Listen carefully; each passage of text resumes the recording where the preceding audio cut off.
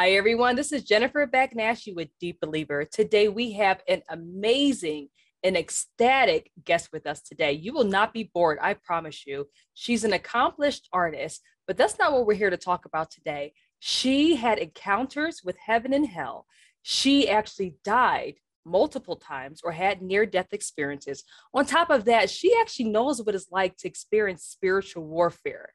The Lord has taught her how to battle the enemy through the name of Jesus Christ. And also, she actually knows how to do the supernatural. And God teaches us how to as well. And she's going to share with us today. Tina Schmidt, thank you so much for being with us today. Thank you, Jennifer. It is such a pleasure and a great blessing to be here with you today. I can't tell you what it means to me. I'm so happy to be here in the name of Jesus and for all his glory. Thank you for having me. So, Tina, you actually were not supposed to be here according to the devil. Tell us about that. Yeah, I guess my story starts while I was still in the womb. My mom, I had three older siblings. We're four together. And my mom had horrible trouble with our dad, with all kinds of abuse. And in all of that stress that she was going through, she miscarried, basically lost me. I was under 6 months in the womb. In her second trimester, she lost me. And I was under 3 pounds.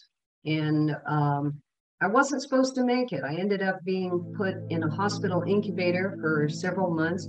She said I was so tiny I could fit in her hand and she could see all my organs because my skin was so transparent. She could see bones and organs through my skin. That's how much of a fetus looking I was at that time. So I guess the enemy had wanted me not to be able to come and get to this point to share about Jesus. But God had other plans. So, Jesus said, "She's mine," and you were born. Let's fast forward to when you were 5 years old. This was the inception of your experiences with the divine, with the supernatural. So, could you tell us about what happened to you at the age of 5 years old? Yeah, so at 5 years old, I was playing in the yard, and we have these garden stones. They're made out of like a red brick, and they kind of go around, they're scallop edged, and they go around the garden and around the trees and stuff. And I was climbing on some things, and I slipped and fell and slammed the right side of my head, crashed it right in on one of those bricks. It crushed my skull in and caused a very severe epidural hematoma. It's where the skull crushes in, and then the brain, it can't swell out because everything's crushed in, so it began to bleed inwardly. And this put tremendous pressure on my autonomic system and my retinas for my eyes, my eye nerves.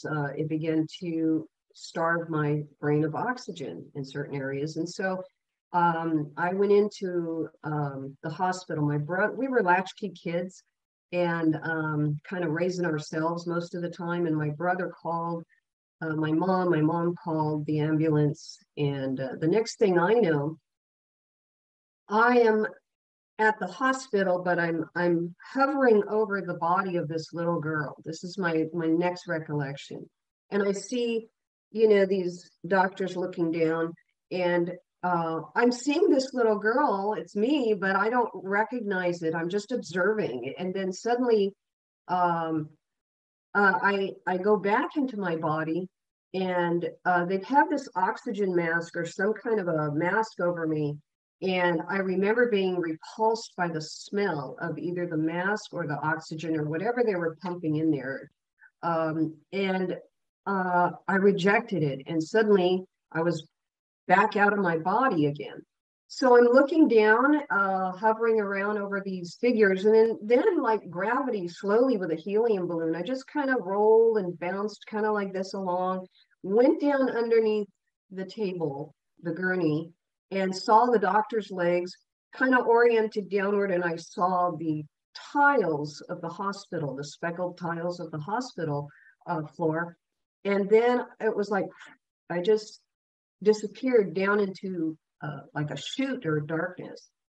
In the next moment, I alighted into a dark gray environment, which to me is the second heaven. Now that I know where it was, but back then I didn't know. I was just a 5-year-old observing, and I saw this being who looked big and monstrous, strong.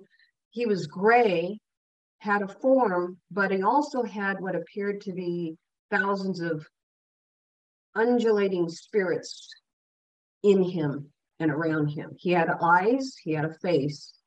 Um, and I'm overwhelmed. And in that environment and seeing this thing, I understood instantly that this was a creature of dominion. It had power and it had strength and it had dominion.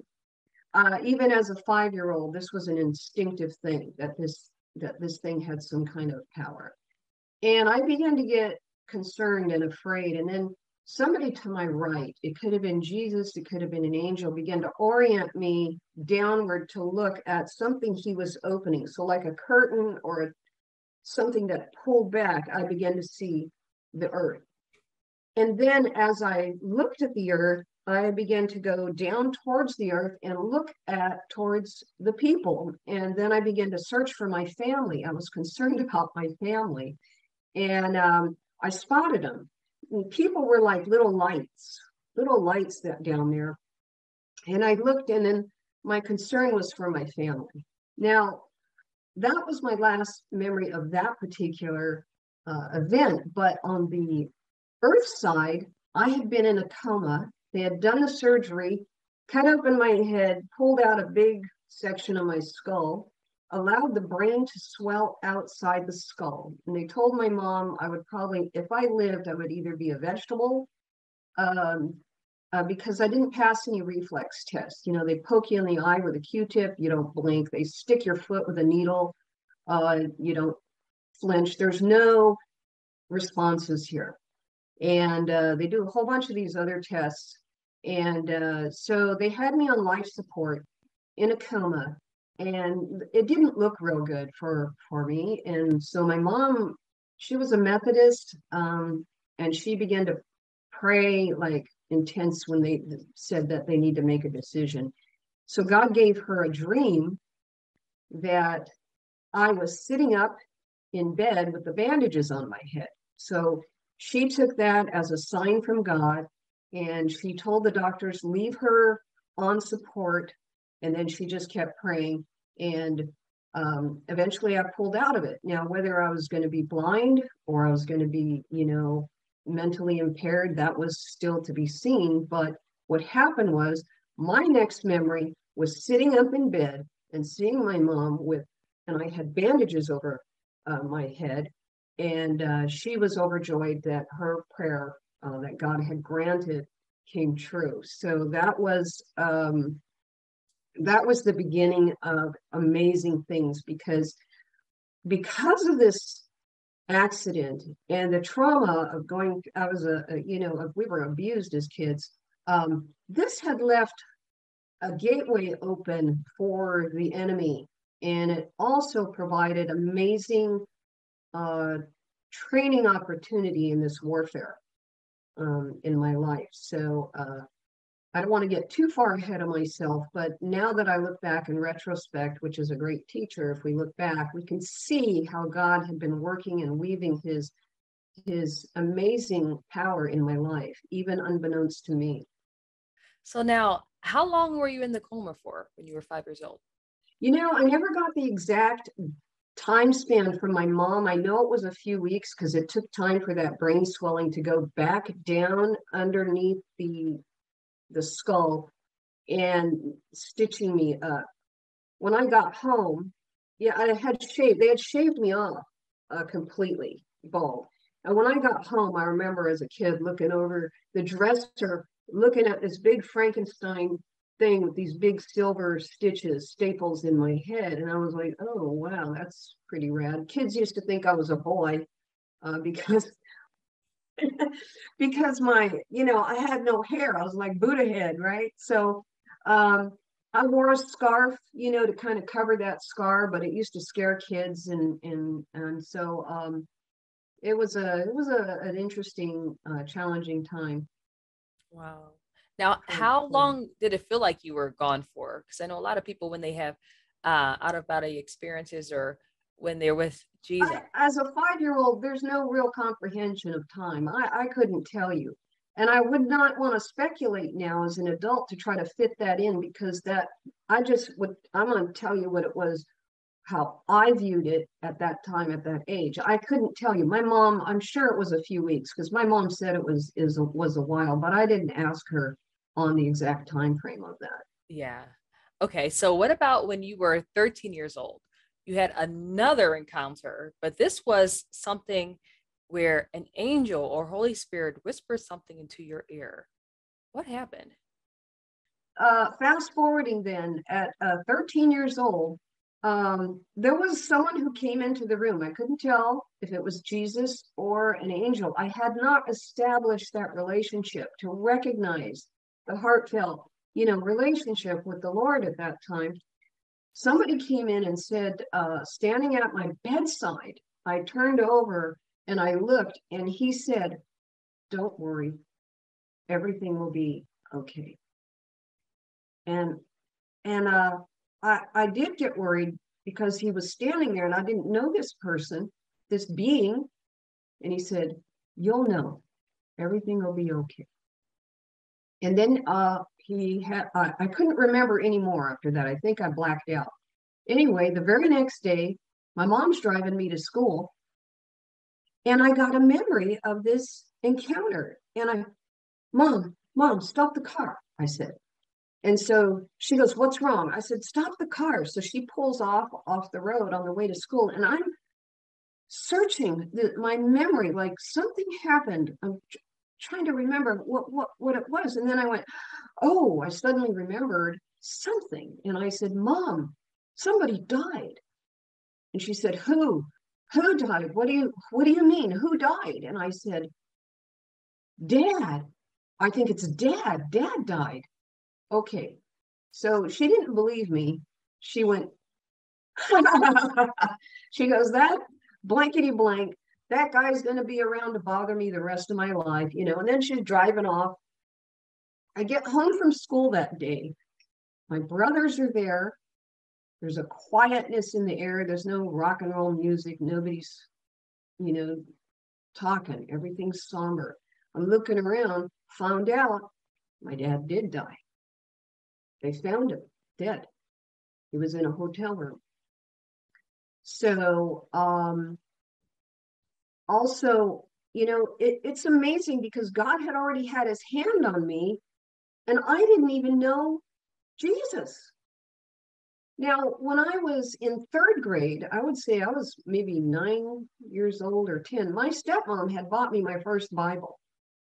And that was my only awareness of something out there, supernatural. I read this kid's Bible, Marion's Big Book of Bible Stories, anyway. Beautiful book. And I saw these pictures in it. I saw these people who had these things. And I asked my Mom, who is this God? Who's God? She says, "He's the one that made everything." And I'm looking through this Bible. So it was my stepmom that had bought me the Bible. Now, my mom and stepmom are great friends, and there's a story in there about this. But anyway, that was my first inkling about there being something else supernatural out there. And God had been trying to reach me through the pictures of this kid's book, because it was full of animals and full of color and full of stories. And he was trying to awaken me even as a kid in third grade. So now here I am. I'm 13 years old. Our dad has died. And at 14, I actually started going to church after he died. I found a group of friends, started going to church. And at 14, I got baptized. And then I got the most amazing revelation of the Lord when he came as a loving spirit to me. And it was the first time in my life that I had an awareness that somebody loved me that wasn't family and wasn't going to hurt me. There was a genuineness in this kind of love. It it was different. I hadn't had this kind of love before. It wasn't covered with pain. And it was Jesus. And so he broke a part of my heart. All these tears came out that I was worthy. Somebody found me. Somebody made me worthy of love. Someone had faith in me. It was Jesus, that he had interest in me. And so I tried to pursue that through church and talking about him with friends, but he was still a concept. There was something here, and yet he was still some kind of an iconic concept. And there was a great distance between what my mind was feeling and what my heart was feeling. And I think because I had so much post-traumatic stress in growing up, there was a lot of strongholds in the way that inhibited that understanding and connection at that age. Yeah, it was a little rough. And then, but I continued to search him out. And then I think the Lord wanted to give me another boost. So this happened around when I was 24 years old, when my brother became ill. What happened then was I got a call from one of his friends that he was in the hospital and he had to have surgery. So I said, okay, I'm gonna go down and visit him. I grabbed some magazines, thought I'd cheer him up. And I go down there and he is unconscious and he looks pretty bad. Something not right going on there. He went in for ulcer surgery, and yet they had an incision down on his gut that was pretty big, and there was something wrong. So I stood by his bedside and puzzled why he's not getting better. By the fourth day, they had to do a trach on him, and he went into a coma. So we're all puzzled. I stayed with him day in and day out, didn't understand they had to have some kind of a rib thing to hold his gut in because he wasn't healing. So they had gone in to do this surgery on him. And on these wounds, he was going to have ulcer surgery, and he just kept bleeding. He was a bleeder, just kept bleeding out of these wounds.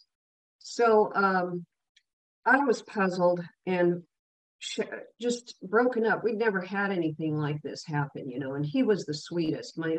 So it's my older brother who's 10 years older than this middle brother, who was 8 years older. Than I had an older sister who was about 5.5 years old. So this was the one that was my middle brother, 8 years older than me.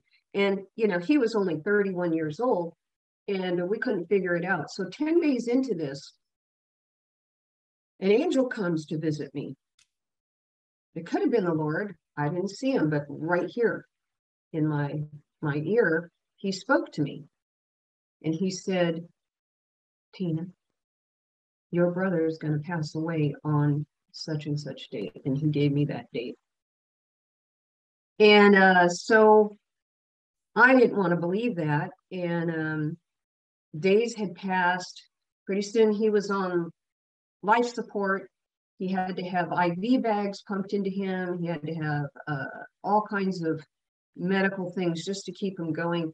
I got my mom out from another state. I called her. I said, hey, you got to come out. She came out. And I think right before that day, the night before that day was coming, that exact date, I said, Mom, whatever you've got to say, let's go down. You got to tell him whatever your last words to him. Let's get this done. So we went, and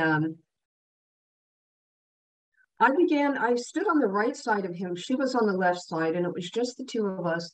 And I began to, when I held his hand to speak to him, now he's in a coma, his eyes are closed. He's got respiratory support.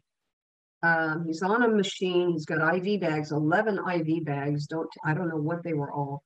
But anyway, something happens. Great power came over me, through me, and began to speak to him in a way I couldn't even repeat. I began to tell him how much he was loved, how much God loved him, how much we loved him. I began to reflect on his life. I began to examine for him all the things he went through. I said, God understands all these things you went through.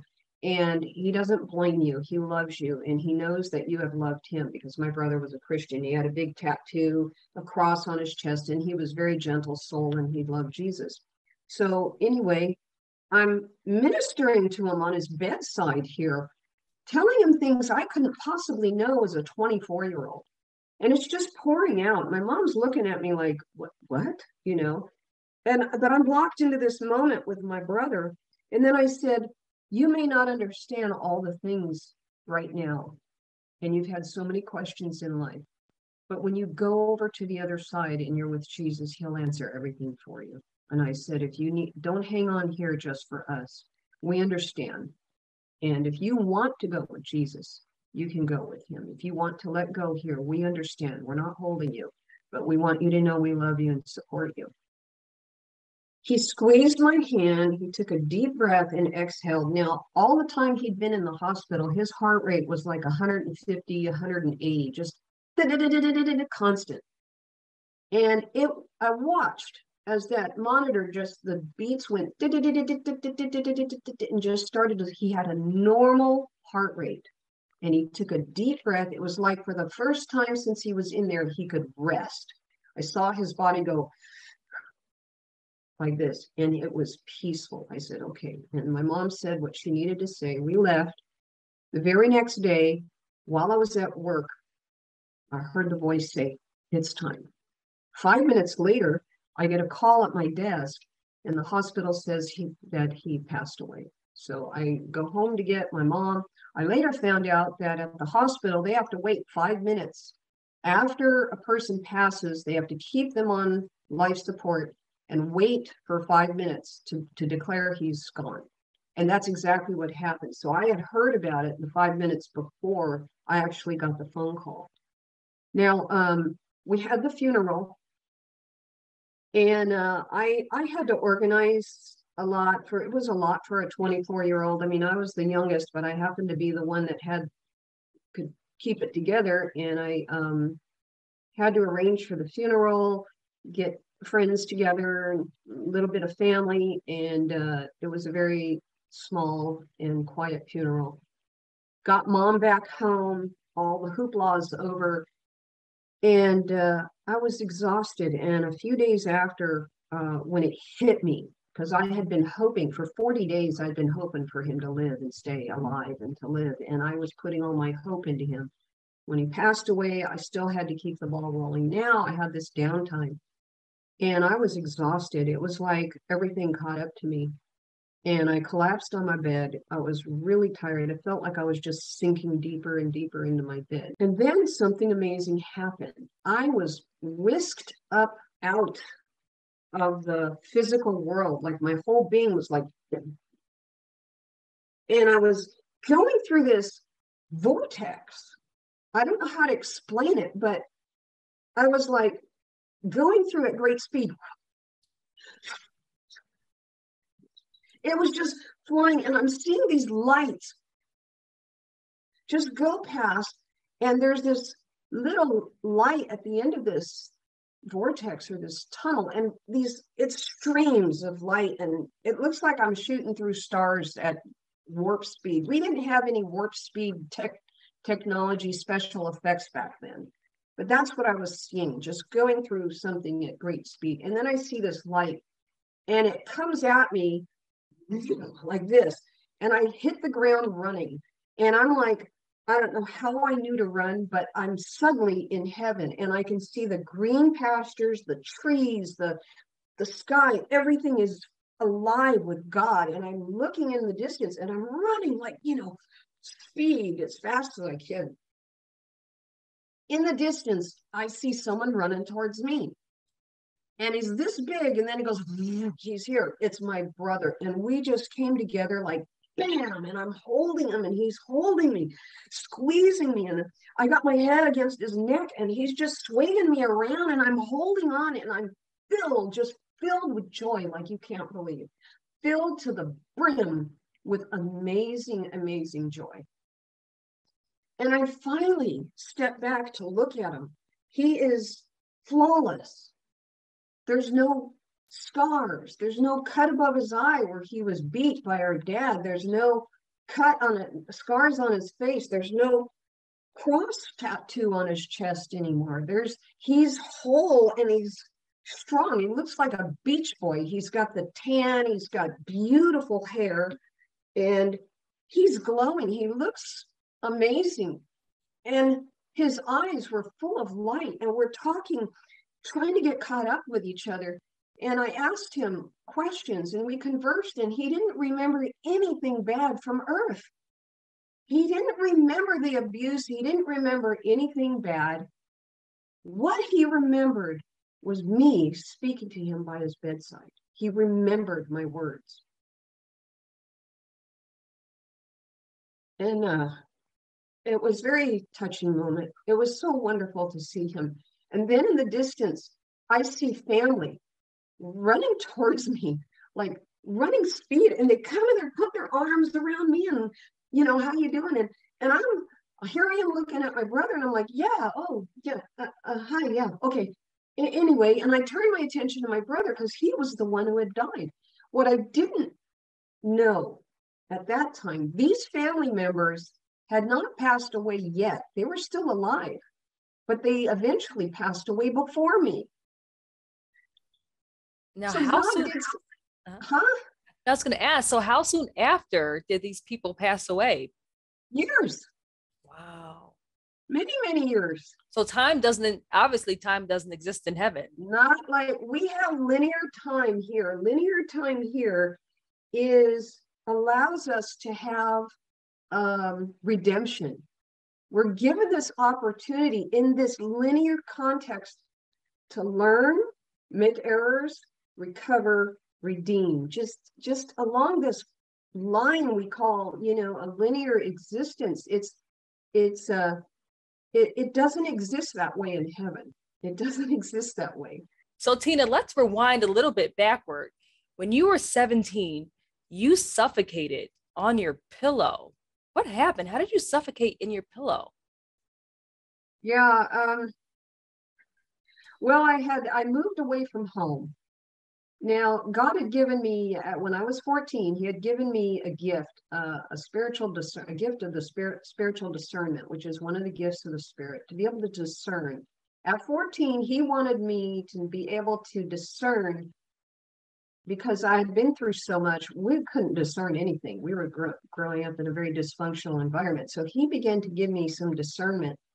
And I moved out at 17. I got courage enough to move out. Got an apartment, and I was working. I was still in high school, and I was working, and kind of worked myself to exhaustion. And I got ill, and I didn't know how ill I was. But what had happened was I was exhausted and fell asleep and rolled over on my stomach and suffocated face down on my pillow. How this came about is really weird, this next experience. I became cognizant, so I knew I went to sleep. I became cognizant, aware. It's kind of like when you coming out of that sweet zone, when you fall asleep and the outer world begins to plug in and then you wake up. Well, I heard a sound that sounded really strange, and it was like,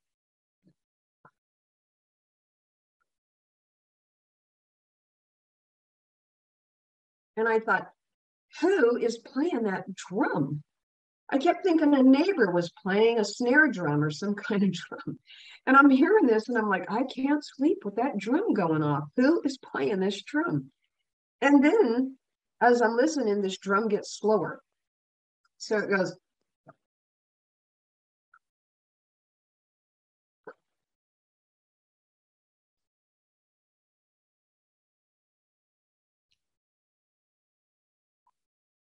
And just stop. So I'm thinking, finally, that drum has stopped and I can rest. But instead of resting, what happened was I started to feel pressure, the strangest kind of pressure. There's nothing human to relate to this. This is all like a supernatural sensation. But if you could imagine every sensation in your body, every physical surface of your being shrinking down and being compressed to the size of a golf ball. That's what it felt like. How all of the sensation and all that I am could be compressed down tiny is beyond me. But it compressed, and then simultaneously, I had a strange sensation right here at the back of my head, as though I was being pressured there. In the next instant, I hear this, like a, champagne bottle or a cork going off. And I'm popped out of the back of my head. Now I can see my hair, and I'm rising up uncontrollably, rising up. I get about 3 or 4 feet, going into 5 feet, and I begin to realize, and I see that form. That form is flat. It's lifeless. It's like just flat. And I go, oh my God, and I start pulling, trying with my invisible spirit limbs to get down into that body instinctively. It's like a fish knowing he's got to get back in the water. I knew I had to get back in that body. And I kept struggling and struggling. Nothing happened. I just kept drifting up, drifting up. I was in terror by that point. Absolute horror and terror at that point. Now, here's another strange thing that happened sensation-wise.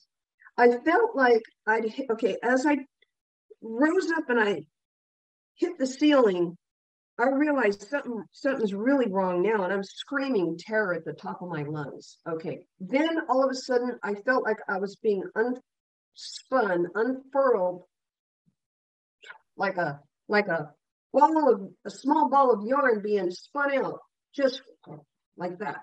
And it happened so fast, and then the rest of me just went with it. In the next instant, I was deposited like this, just that fast, whole 360-degree view in what looked like hell. And the only reason I say it's hell, it's in this very forgotten area of hell. It is misty and dank, and I hear this howling, distant gale, like haunting sound, and a very hazy, faint light trying to break through in this dark area. And I'm perplexed and I'm puzzled. 360-degree view, how can this be? And then all of a sudden, I look over, something's caught my attention, and I see these skeletal, malformed beings coming at me, these gangly guys coming at me. One of them grabs me, and I'm looking at this thing face to face. It kind of reminds me of the Indiana Jones movie when he goes into the tomb for the Ark. And my screaming bloody murder starts up again because it's pure instinctive. And I'm screaming and screaming, looking at this thing and screaming. I don't know how long I screamed there, calling out. Then all of a sudden, I was unfurled again, like a ball of yarn or string going like this, back into my body. And it was like filling up, if you could imagine your body being like an empty bottle, being filled up from the toes, feeling every sensation of your soul plugging into every physical cell. It's like everything going back exactly the way it's supposed to, filling me up like this, like I was water, just filling up all the way to the top of my head. In the next instant, I hear that drum again. First it's silent, and then I hear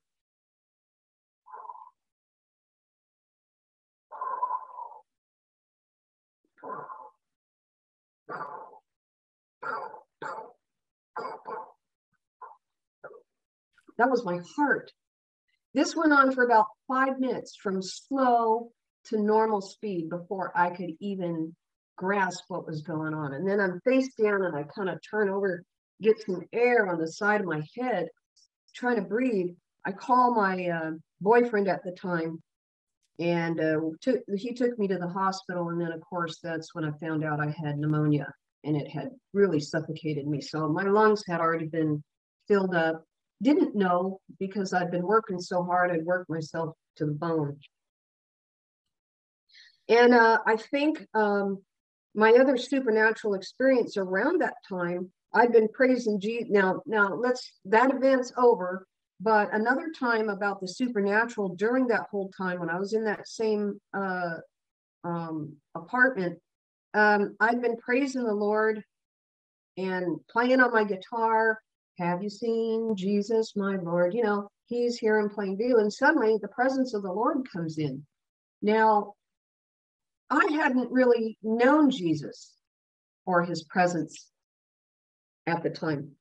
And it comes in as physical feeling, as you can imagine. When someone comes in physically, you can feel it. You know, they're right there. You can kind of, you have a sense, but this was a powerful sense. And yet I couldn't see with my eyes anything. And it scared me. I thought a burglar had come in. So I dropped my guitar, and I could feel the presence looking at me. And I went through the house looking for somebody who had come in, but nobody had come in. And I sat back down, and there it was again. And I got scared. And because I was afraid, the presence left. Now I know that that presence was the Lord, but the reason I was afraid is what, like John says in the scriptures, if you have fear, then love has not been perfected in you.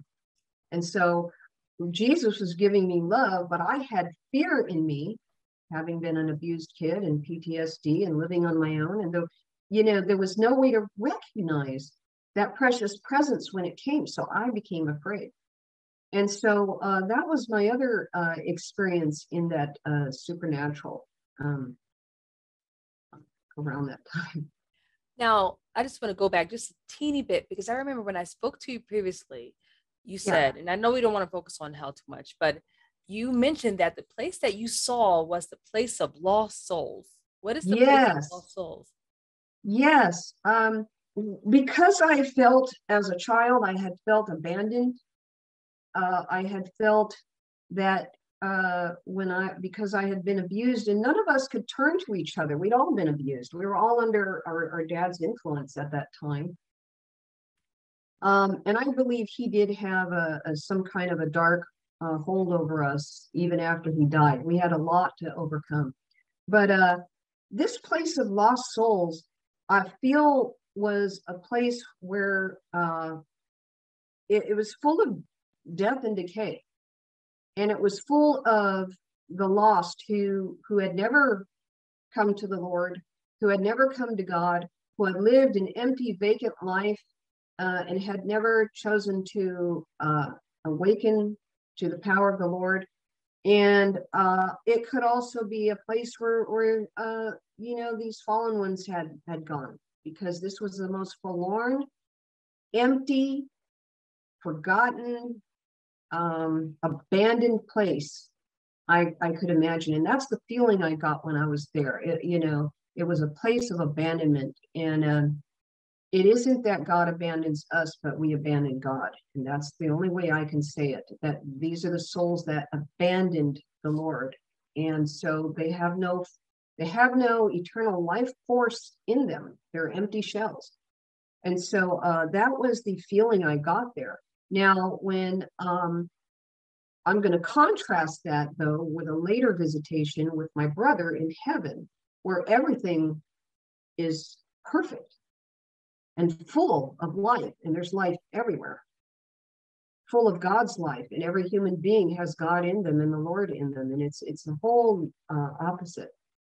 Amen. And that's where we want to be. We want to be on the right side. That's right. Not the lost souls. So you mentioned to me about the power of words, what we put our energy into. I'm not talking about New Age energy, but you said that when we speak, something happens in the atmosphere, whether we speak about the diabolic or the divine. What happens when we speak certain things? So what I discovered over time, and especially after my having seen the spirit world in my fourth near-death experience, where I had my, we can get into the details of that. What I discovered is this is why Jesus warns us. He says, even your thoughts can be sinful. You have to be careful, and don't leave anything open to the enemy. When you speak, you are opening and closing dominions around you. You're opening and closing. When you praise the Lord and you praise God, you are opening the kingdom of heaven, because all of the kingdom of heaven is about praising the Lord and loving and living in the Lord's light. When you curse, when you talk about the enemy, when you elaborate on your sickness, I have seen in the spirit world these vortices open and close according to your words. If you speak sickness and you continue to dwell in that domain of illness in your consciousness, in your words, yeah, my back hurts, everything hurts today, this complain. You are speaking into existence the very thing you're trying to get away from. And those vortices, those places of those forces have access because you have spoken them into existence. This is why the word is so powerful. And Jesus says, don't even lust in your heart or your mind. Whatever you think of, you have to be accountable for, just as if you said it. And there are angels in heaven that mark not only your words, but they mark your thoughts. Everything is known to God and laid bare. And I also became aware of this during my my life review before the Almighty.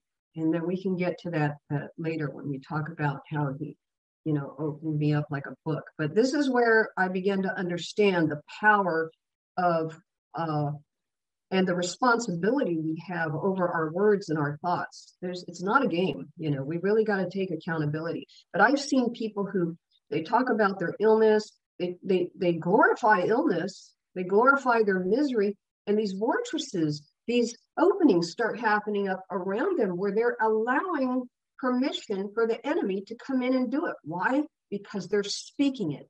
And this is something that we've got to get out of the body of Christ. We have to get out of it. If we're going to be kingdom, welcoming in the kingdom, if you remember, Jesus said when he was at the temple, he said, you will never see me here again until you cry, blessed is he who comes in the name of the Lord. In other words, we have to be ready for him. And we're not ready if we're speaking illness and sickness and disaster and disease. We're not. We have to speak, your kingdom is coming, Lord. Your will is being done on earth as it is in heaven. And we have to live that. We have to live that. And then the kingdom comes. Why? Because we're doing it by faith. We're walking in faith. And that's really what it's about. Amen. And doing that activates the supernatural. That's right. It does.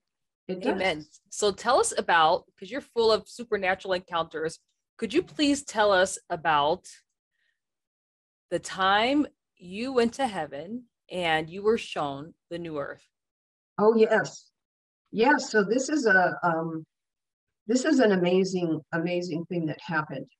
I was lifted up out of my bed and escorted. Now, I want to explain something. When I first went to heaven to see my brother, and all the sensation of all of this passage like this was going on, it's like it's new, right? But then after you've done that a few times, that no longer becomes the phenomenon. You just kind of, you're from here and then you go there. And it's kind of like for the first time you take a bus ride into a new city, you look at everything going on. But after you've been there, you just don't notice the passage of time. You read your book, you're on the bus, you're off the bus. You don't notice all this stuff going on. So that's kind of how this visit was. Going to heaven, I was not necessarily aware of all the sensation of the passage through that. But I did become aware. We went through the front door. We went through my bedroom door, through the closed door, over through the living room door. And it's really weird because when you walk through things, you can actually feel the substance of what they're made of. So you go in, you can go in, out, whatever. And the escort, my angel, took me through the door and we went into what I would call the new heaven and new earth. It was a convergence. I had seen the earth was completely changed. I saw the convergence of this new heaven and new earth, and it was really like they had become one. It was the most phenomenal awareness. And I looked, and the whole landscape had changed. There were hills and green pastures and trees and flowers, and everything sang. I was aware everything was singing. The flowers looked like they were sugar coated. They had a glistening essence to them, and they had a song, and the clouds had a song, and the atmosphere, everything had a gold tinge to it. I can't explain even if I were to talk about it, I can't bring it all here the way it was there, but it was amazing. Even the clouds were singing glories, and the flowers and the trees, everything had a song, and yet all of it sounded like a symphony working together. And I'm walking into this new world, and it was the most amazing thing. And I wanted it to imprint me, to imprint my being. Now, I talk about imprinting. It's like when you're training horses and you imprint the baby horse. You handle that horse, so he's imprinted with you and your scent and everything. Well, God was imprinting me with heaven. He was giving me this in the full senses so I could understand and be imprinted in all my soul and consciousness in my body with heaven. So how did you get back? I don't know. I just know what happened was, in the next moment after walking through these glories, the sound, I remember then being uplifted by the sound, just hearing the glories and just hearing the clouds sing and the angels sing. Everything was in glory. And I remember then going from this self into the glory sound, into the song itself, as if I became part of that orchestration as just part of the song. And the next thing I remember was losing sight of that, the being in heaven, but the sounds were still there, the singing. And the next moment, I became gently aware that I was back on my bed. And I became aware of the sensation of being there, but I could still hear the glories. And I said, Lord, don't let me lose this. Don't let me lose this. And I kept hanging on. And that heavenly glory just closed ever so gently. And then I was reintroduced to the sounds of this world. And then I went into tears because it was such a shift. What he was doing was imprinting me. He was giving me an imprint. Now, it's like I said, when you're training a horse or an animal, you imprint them. You pet them. Let's say you're rehabilitating an abused dog. You begin to do things different and pet them and gently and let the dog get used to certain things. Well, God was imprinting me with heaven. He was imprinting me so that my body, mind, soul, spirit, my senses would be imprinted with this. This was his footprint for me to follow in a journey with him that was going to continue, even to this day. When in your experiences did you see Jesus? Because I know you've seen him multiple times.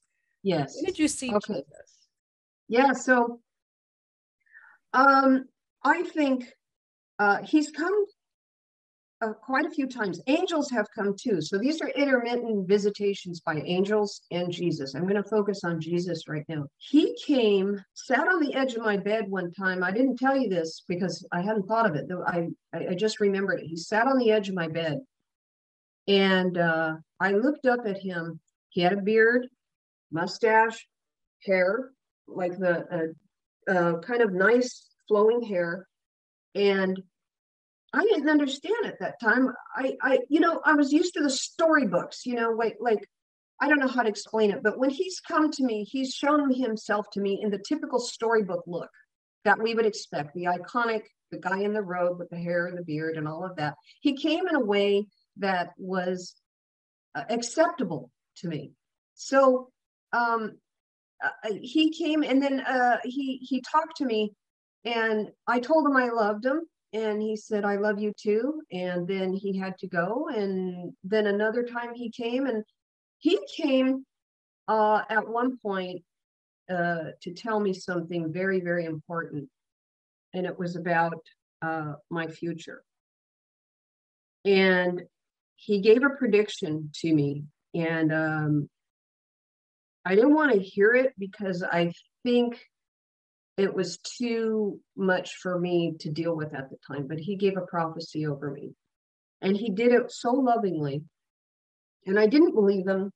I didn't want to believe him because there would be some very difficult trials up ahead. And so then he came 2 weeks later and told me the exact same thing about my future and things that would go on. It was interesting because I got anaphylactic shock in 2009, 2010. And I had been working up in the mountains and hurt my shoulder. My shoulder wasn't getting better. I took homeopathic stuff. It didn't help. I went to the doctor. He said, well, just take acetaminophen and it'll help you. It's a over the counter. I says, I don't do good on Western meds. I'm too sensitive. He says, just do it. It's fine. It's safe. So I took a little bit and I didn't take a lot, much less than the label. I didn't want to take this, but I took a little Tylenol. Oops, don't say the brand name. I had acetaminophen. And what happened was my heart rate went up and I started having difficulty breathing. And I went back to the doctor. He said, well, it's probably H1N1. It's around the corner. Everybody's got this swine flu, this avian flu, whatever. Keep taking it. It'll help break your fever. And he wasn't listening. I took not even close to what they were saying, but this pain just kept getting worse and worse. I took a little bit and I went into anaphylactic shock. Now my heart rate had been jacked up to 150, 170, 180 beats a minute. And I had even passed out. The fire department was called. Okay. And they couldn't figure it out either. I had been to the hospital twice. And the first time they were checking to see if there was drugs involved. I'm like, no, I don't take drugs. I live a very clean life. I don't drink. I don't do drugs, none of that stuff. They couldn't figure it out, went back home and went into anaphylactic shock and had to deal with this for several weeks. I was having these heart races that never slowed down. And then I shot out my chest. There was one night, it was so unbearable and my heart's going, just had been going on like this. I had a fever of 105, wouldn't break for weeks. I was burning up alive. Anyway, I shot out my chest and I'm standing there at the foot of my bed and these creatures start coming at me. And I start kicking at them and fighting them off, kicking and punching them out instinctively, just getting them off of me. And then they look and they start backing up like this. And I turn and look and there's this 8-foot Grim Reaper guy in a shroud with a skull face and skeleton arms. And he comes over and he grabs me on the arm. And I look and the energy he's emitting, this kind of chaotic buzz, like being in a beehive, is just really awful. He touches me and I look and there's this coating, like a glove or a sleeve, something put over me between him and I knew that was Jesus. And so I said to him, let go of me in the name of Jesus. And he didn't let go. He was still holding on. And then I said, in the name of Jesus, let go. And I ripped my arm from him and I stare him in the face.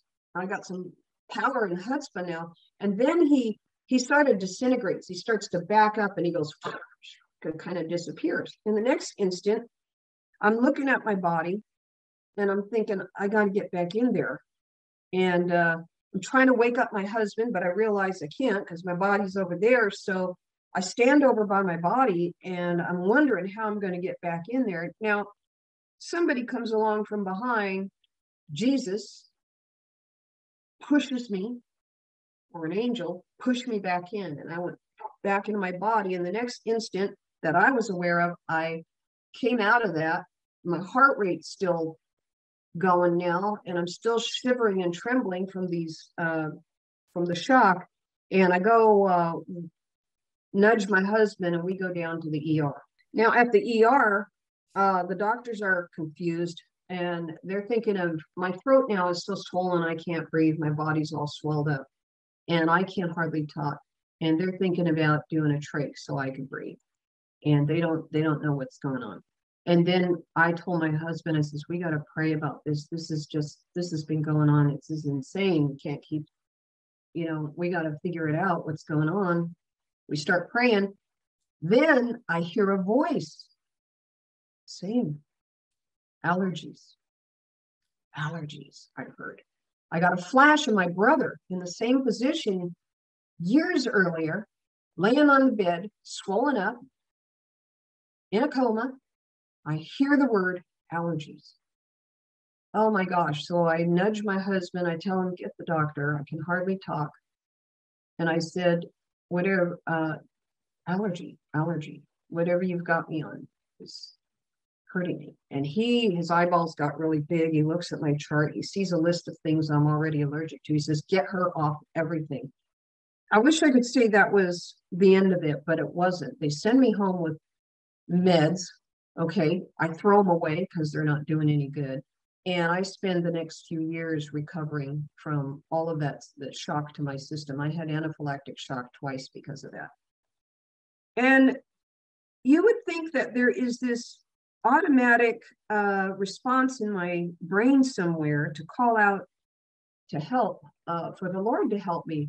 But, when you have PTSD and you've been abused and nobody calls out for help in the family, you keep everything a secret, you hide your wounds, you don't really get in the habit of asking for help. You basically deal with it and you bury it. So, even in my soul, I was not used to calling out for help. Now, I would pray to the Lord, but that's a whole lot different than calling out from the core of your soul and saying, rescue me, Lord. So anyway, it took a while, 2 years, for my system to come back and recover. But that's when Jesus came and warned me about new things up ahead that would be a challenge. And it was a few years after that, I got cancer. Now, when I got cancer, Jesus had told me something. He said that there would be these challenges, but he was going to be there for me. And he also told me some things very personal. I kind of pushed those by the wayside because I don't want to believe all of, it's like I only wanted to believe the good things, not the other things, But I got cancer. And then when the cancer hit me, something interesting happened in that. There was a part of me that went, oh no, I got this.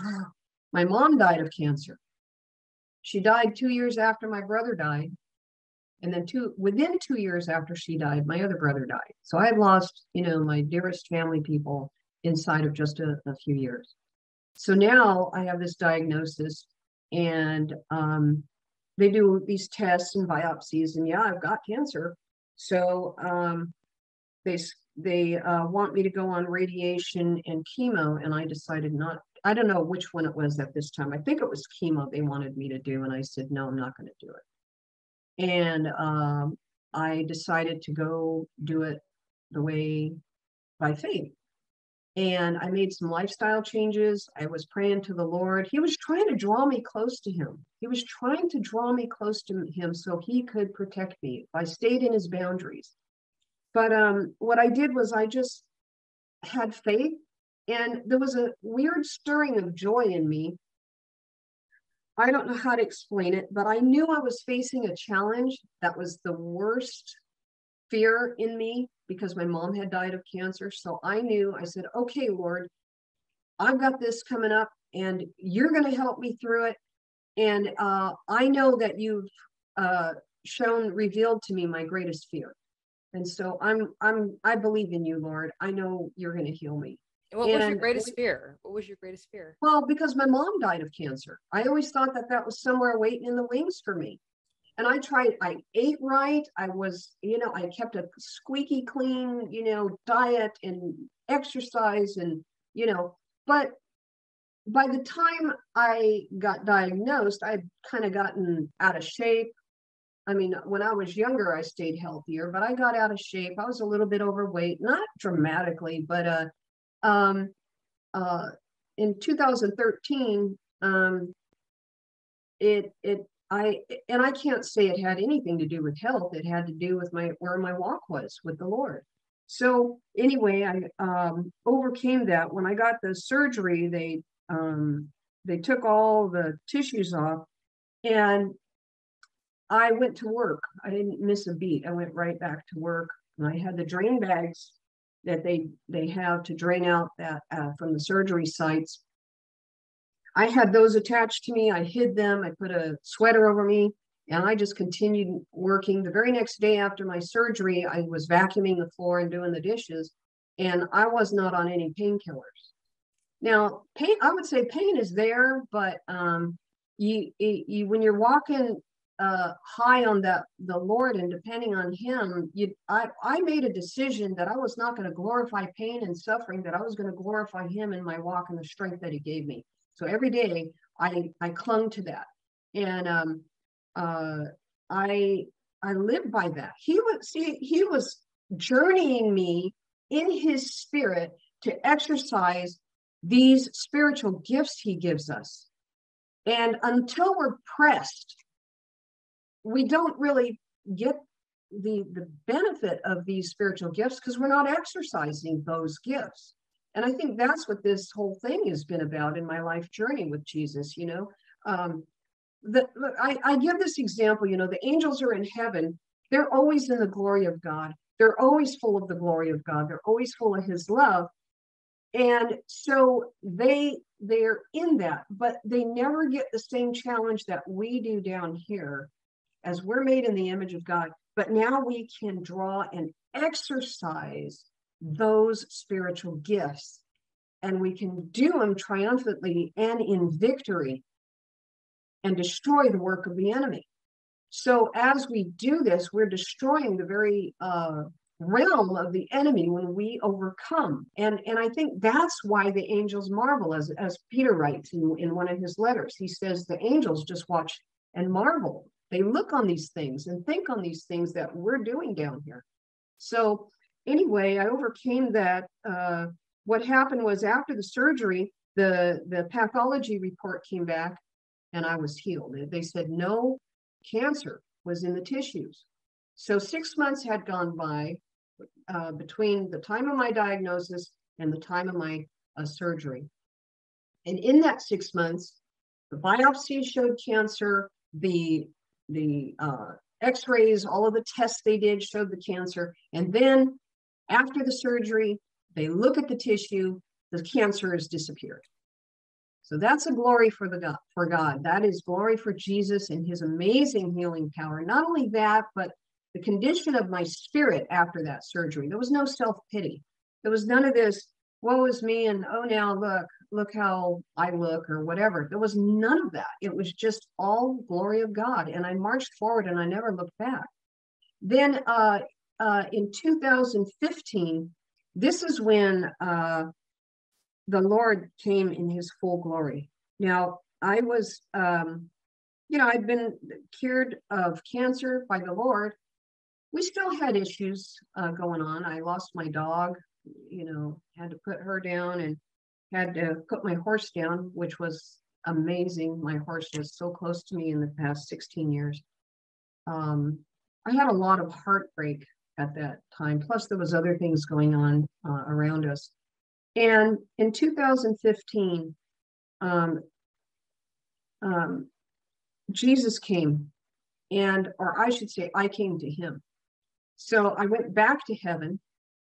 I don't know who took me. I think the angels took me to heaven, because there was an awareness of someone escorting me into heaven.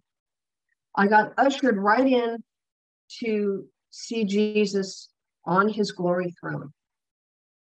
Now, there's nothing like this experience that I can ever compare anything to on this earth.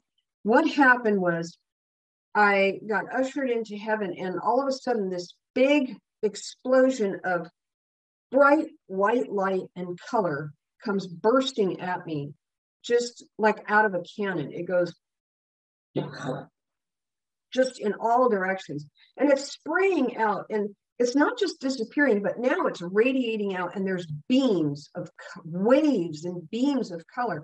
And I'm looking into this light, and I see at the other end of this light is Jesus. Jesus, the glorified King, who Jesus is and was even before like he ever came to earth. He was the creator, he's the source. And I saw this power just blowing towards me, 360-degree range all around him. Creative power, the source of all power, just beaming off of him, sourcing from him, radiating out of his very being. And the thousands of millions of colors we can't even perceive with our physical eyes. I was seeing colors and radiations that we can't even perceive here, coming off of him as though with every breath he breathed, they pulsed, because he was the source of all breath and life. I'm looking, he has this bluish robe, dark blue, and the white sleeves, but it's organic. It's not like it's dead material. It's alive, and it's alive with him. It's radiating life off of him and off of this robe. And he's sitting on what looks like a cloud throne. There's clouds around, and he's like on this throne, and this life power, pulsing power of the universe, of all universes, of all heavens, is sourced in him. And I know this. I'm in this, my spirit, in him, with him, watching this, comes at me. I'm getting in the draft of it. Just pours thousands of beams of light and power coming at me. All knowledge, all wisdom is in him. All power, all glory, all sovereignty, everything is pouring out. All majesty is pouring out from him through these beaming rays. Every question I had, it's like my soul was opened up. Every question I had was answered. Every question I had, every question I will have, every question I ever had is answered in those rays, in his presence, in that power, wisdom, knowledge coming off of him. I'm stuck in its draft, and I'm looking up, and then I see his face. His face is white like the sun, glory white, whiter, just bright, bright. And then I see I can barely make out his eyes, his nose, his mouth, a little bit of the beard. I can see through that blazing light. It'd be like if you were staring into the center of the sun, but I wasn't getting my eyeballs burned out like we do here, you know? And I could see the eyes and the face, but it's like all this glory is also pouring out of him. Then I'm looking at his face, and then I look above it, and I see this crown, like a corona, or a crown around his head of beaming gold, rays of gold light, just living light, just. And as I look at it, you know, like I've said this, that they say in the Bible, he wears a crown of many crowns, because they think of him as wearing the crowns of the nations. He's going to rule all nations. But this crown was like, this is the crowns of all the heavens. He was the king of all the heavens and the highest heavens. It was like just gold in these amazing layers. Just, I can't explain it, firing off of his head. And then as I'm staring, so I went from his robe, looking at his face, up to his crown, and my eyes go up, and then I see this rainbow. So we got all this light radiating in 360 degrees, beaming colors and bright glory. And then I see this light go over his head like this, and it is rainbow in the other direction, a rainbow. So I'm just stunned. It couldn't get more glorious, and suddenly it gets more glorious. It was just the most amazing thing. And every question I had was answered, and I could have stayed there a million years, and it never would have been enough time in that glory. It was like his love pouring out to me, my love just being, I can't explain it. It was my love to him, his love to me, but so powerful. Then what happened is I felt as though he did this, like he reached. And over my head, I feel the sensation of his finger going like this over me.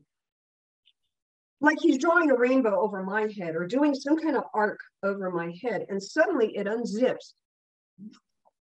all this power, all this love, this energy, this thick, powerful, molasses-like energy, just spirit pouring over me slowly and like liquid, but slow and very thick. There's no substance here on earth that I can even possibly compare it to, except molasses or honey, but that's thin, you know, this is thick. It's coming out and this thick. And it goes through my head, through my soul, through my spirit, and I'm aware of this, the physical part, the soulish part, the spirit part, all going, and it's all pouring through my bones, my nerves, my ligaments, my tendons, my organs, like I'm a glass being filled up again, and it goes pouring through all the way down my organs, down my bones, down into my feet. And then it is the way he wanted me to know every nuance of this. He could have poured it on fast. He poured it on very slow. He wanted me to be aware and cognizant of it. This was love in its purest form. His love, his undiluted, perfect, beautiful, pristine love that he has. And he poured it through me. And that love turned to joy, a joy I had never experienced. Every bit of me was just bubbling with this joy, and then it turned to bliss. And it was all the problems I had on earth didn't matter. All the suffering didn't matter. I had all my questions answered, but they didn't matter now. It didn't matter because I was in the presence and I was in that perfection in him. And I'm basking in this. Now, keep in mind, these radiating light beams and light is still blasting towards me, but it's nothing compared to the source of what I was looking at. There was nothing like this ever. Phenomenal. I'm getting hit with these rays of power and glory and love just pouring through me. It turned to bliss. So he imprinted me again with him. And I don't remember how I got back, not very clearly. I do remember, however, having tears upon my awakening, tears.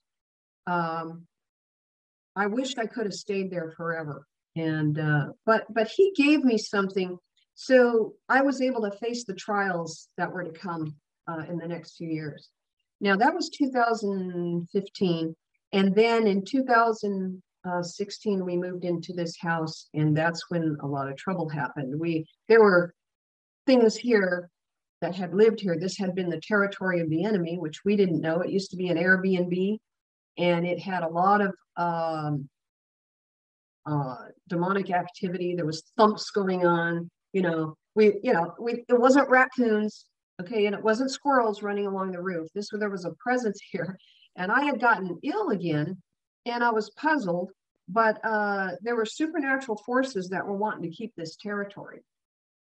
And then doctors tried to put me on some digestive medication. I had migraines. They started to put me on some migraine medication for the first time. I'd never had it before. I was dealing with them. But then something happened. And I think Jesus had blessed me in 2015. He was preparing me for this warfare that was coming up. And so what happened was the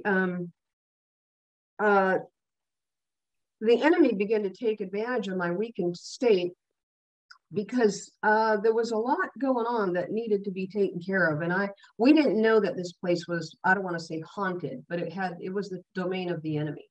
And so my health started to go down, and I had been in the ER from 2017 to 18, I'd been in the ER 8 times. And it was all due to the different reactions to medications and things like that. And I was never very good on Western meds, but even the holistic medicine wasn't helping. So there was a power here that we hadn't addressed. We didn't realize how much the enemy had inundated us here. And then in 2019, I had what they call like an internal fire, a cascade effect, where your system starts to shut down. I got brain damage. They gave me a medication, and it worked. It destroyed part of my brain. Got down into, because you know the medications nowadays, they work on your DNA. They're down onto this DNA level, and it's very, very dangerous. You know, people get all kinds of side effects, which they try to bury under the carpet. But anyway, this medication went down into my, it had a cascade effect. My system just couldn't take anymore. And it burned down through my spinal cord, down into my nervous system, and affected all of my nervous systems and my brain. I had severe tinnitus. It sounded like a roaring train in both ears, plus these other kinds of, like a 9 alarm system, the fire department, just constant tinnitus going on. And I had a very bad system meltdown. So I got taken to the ER. I was there for 32 hours and I had a heart attack. Then they put me in the hospital for 10 days. But in that ER, I was fighting for my life. And there was my heart rate had been going up for weeks, and it was 150, 170 again. And then I felt the pain shoot out so bad through my chest, and I knew I was having a heart attack. So I got up out of the hospital bed. This is at the ER, and I said, I'm having a heart attack. I was supposed to be watched. There was somebody had left. I guess it was late at night, and I fell forward flat on my chest, and I think there was a bad thing that happened. Something left, like you know, your heart has a pericardium around it. A pericardium is a protective casing around it. Well, I also believe your spiritual heart has a casing of protection around it. And this thing shot out and it rolled off to the side, and I blacked out. In the next instant, I woke up, I was on my back, and I had these ER attendants around me, and they told me, you gave us quite a scare. And they doctored me up, and they got me out of there and into a hospital where I was for 10 days fighting for my life. My system had shut down. So I was having all these system failures right and left. And during that time, the enemy would come and try to destroy me and take me out of my body. Now, let me tell you what this damage felt like. It felt like thousands of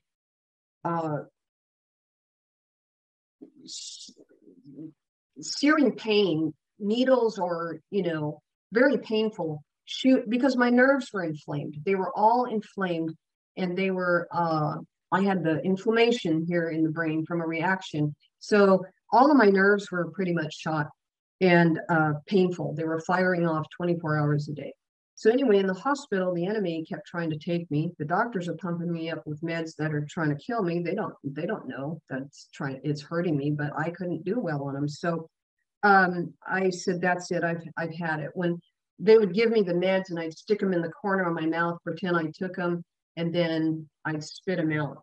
And I told my husband, I'm out of here. You get me home, I'll die at home. I want to die at home. I don't want to die here. So we got me home, and the most amazing thing began to happen. The Lord began to work with me in the most amazing ways. But I had to be broken down so much that He became the only thing, the only hope, the only thing left. So my brain wasn't functioning well. My body wasn't functioning well. The only thing left that He was working with was my spirit. He had, pretty much tried to help me through it all, and things had begun to shut down, but He was there, and He showed up again, and He showed up again. He when I got home, And I think it took me a good 3 years to come out of this. It was at least a year and a half where I could get around without searing pain. But in 2 years, I mean, and keep in mind the tinnitus was still firing off, very painful, 24 hours a day. But he would come. One time he came and he put his arms around me gently from behind. He bent over and he whispered the kindest, sweetest things to me. And then he was leading me. He wanted me to awaken to him. He wanted me to awaken to him, you know, to come and awaken to him and to call on him. So that's when I really began this deep and most profound relationship, that I put everything aside and depended on him. And then when I started doing that, the demons got weaker and weaker and weaker. And one day they had their comeuppance because I went to war with them. Now, keep in mind, physically, I'm still flat on my back. What happened was, in the spirit, the Holy Spirit helped me, and Jesus helped me. He's in me. And he kept Jesus kept all that day saying, I love you. I love you, Tina. I kept hearing his voice tell me he loves me. And I went to the doctors for my appointment. And then at night, I had warfare like you wouldn't believe. I got up and I began to fight these demons. I was pulling them out. They were coming at me and I would grab them and smash them. I had a weapon in my hand and I was smashing them and their heads exploded into dust. It went boom and just like dust everywhere. And I'm crushing their bones and crushing them. And they start running and screaming and I'm grabbing and crushing them. Yet in my flesh, I'm still weak and flat on my back. Go figure. So anyway, what happened is I got taken to Psalm 18. Psalm 18 is the most powerful psalm. You think Psalm 91 is powerful. Check out Psalm 18, where David writes, the cords of death were around me, but I called out to you, Lord, and you rescued me. He also says, the enemy ran. He says, I pursued my enemies. I did not turn back. I pursued them and they ran from me. He says, I pounded them in the street. They were destroyed like dust and they poured out in the street like mud. And I went, oh my gosh, I'm living that scripture. King David knew warfare and he knew spiritual warfare. And he wrote that psalm the very day he had gotten into a major war and won against 3 different armies. It was amazing. So he knew. And I realized how powerful those scriptures were. And I said, I am living through these scriptures, these psalms. And I also began to write psalms. I began to write songs for the Lord, and he began to manifest through these songs. It's been an amazing, amazing victory for him. Now, Tina, this is so beautiful, but I want you to go a little bit back, because when you said something, I'm sure there were some people who are wondering, why does she say this one thing? When you mentioned when you moved into your home, it was an Airbnb. There's some people who are watching it who don't understand why you mentioned. I know why, but could you just emphasize why that was an important piece of the testimony? Yeah. Okay. So, the Airbnb was this house it's a nice house. It's used as a rental place before. It's a vacation home, temporary. They call it a short lease, where people would come in, they vacation, and they go about their business. But what happens is people do things in hotels or away from home, doing things in places they may not do at home. And so what happened is the enemy finds these areas, scopes them out, and takes control of them. Now, what I want, I don't want to frighten people, but remember that what Jesus said, that he brought us the kingdom of heaven. It says he brings, the kingdom of heaven is, and men try to take hold of it aggressively. They tried to stop the coming of the kingdom here. And we as Christians, we enter a blood contract covenant with Jesus and the Father, and we become part of his kingdom citizenship. So when we're here, we are moving in the kingdom into here. We're moving the kingdom to earth. That's why it says, your kingdom come, your will be done on earth as it is in heaven. So when we as Christians moved in here, the enemy was trying to take possession of this territory that they once operated in. And I was slow on the learning curve, finally got it. And the thing is, though, instead of just praying in the wings for Jesus to do something about it, when my life finally got pushed to that edge, I had to do something and fight back. And that was the awakening of the power of the Holy Spirit. And he gave me that. It says in Jeremiah 23:29, I give you the fire of the word and a hammer that can crush and destroy the rocks into pieces. So he was talking to me through that scripture. And I began to literally crush these demons in the spirit world. And this is the very knowledge and wisdom that the enemy had tried to stop me from before I was even born. Now, you know how runners, they used to think, the 6-minute mile could never be broken. Okay, suddenly someone breaks that record. And then more people can break that record now. They used to think, you couldn't break that 6-minute mile. Then you couldn't break the record of the 5-minute mile. Oh, somebody broke it. Now a whole bunch of people are. See, it's the limitation is in our paradigms. It isn't in God. Jesus says, I give you authority over all the powers of the enemy to crush the snakes and scorpions and the great lion. Okay, so that's what ends up happening when you're fighting in spiritual warfare. It's an engagement. It's an engagement in the warfare. And what I discovered is even though in the physical, I could be flat on my back, in the spirit world, I was carrying out his word. I was carrying out his power that he gives us. And so we speak it. We have to follow through in the speaking of these powerful words that he gives us. Now, everybody has a different assignment. Not everybody's got my assignment or your assignment. Everybody has their assignment that they're supposed to do. Mine is to bring the power, the glory, the victory of Jesus and his coming kingdom here and to make way for the king. When we won this territory back from the enemy, this is kingdom territory. We're bringing that kingdom here.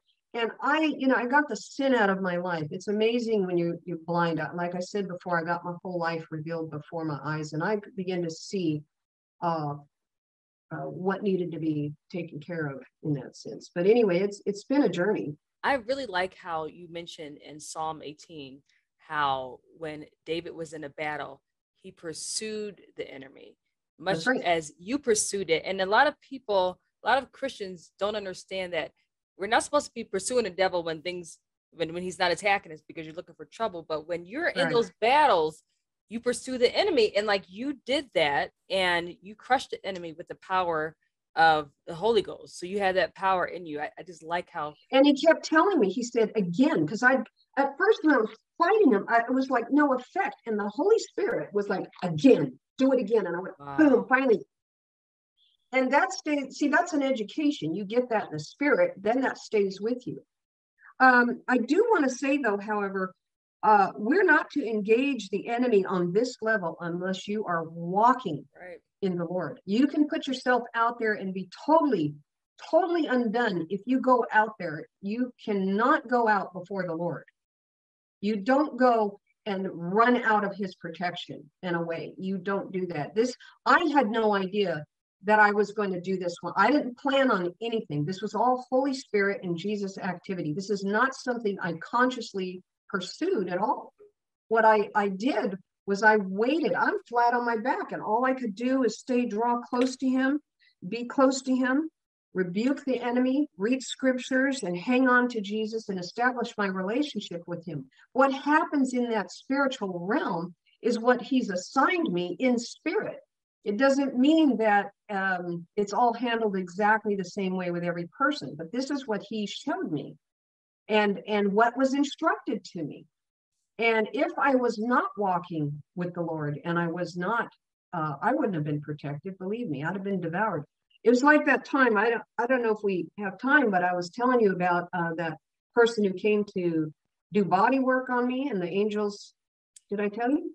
I think so. Please tell it. All right. So this is when this was years ago at the other house we lived in, and somebody was coming over to do some kind of body work, like massage and get all the kinks out. Then they had the little work table. Anyway, this person, I laid down on the table and I prayed, God, because I had a lot of pain in my body back then. I still had a lot of PTSD, trauma locked up in my muscles. And this was before the brain injury and all of that. God, I said, please help me. I was face down on that work massage table. And I said, please help me. I don't know what's wrong. I need help. That's what I prayed. So this guy starts working on me. And he starts putting his hands where he's not supposed to. Okay. And suddenly he got close and his hands kind of get too close and he pulls back screaming. He runs into the other room. Then he comes back out, tries again, didn't work. He says, turn over. I turn over. And I'm thinking, something's going on here. That's not right. You shouldn't be getting that close to those parts. And so he tries the third time. He doesn't even get a foot from me. And he shrinks back yelling, and he's grabbing at his back and his arms, and he runs into the other room. And then he comes back at me, and his eyes are really big. And he said, every time I try to come near you, he's trembling now. He's not talking nice. He's trembling. He says, every time I try to come near you, I feel like somebody's protecting you and I'm getting stabbed with swords. Wow. And he said this to me. Now, it didn't dawn on me. God put a block. I just totally didn't get it. I went, oh. And he says, I have to go. He was so terrified, The next day he came and apologized. He knocked on my door and he says, I'm sorry. He says, something happened in there. And he says, all I can say is God must be with you. God must be with you. He said, I'm sorry. And I'm like, yeah, okay. Do I get my money back? You didn't do any body work on me. I mean, I'm still on this earthly level going, what happened?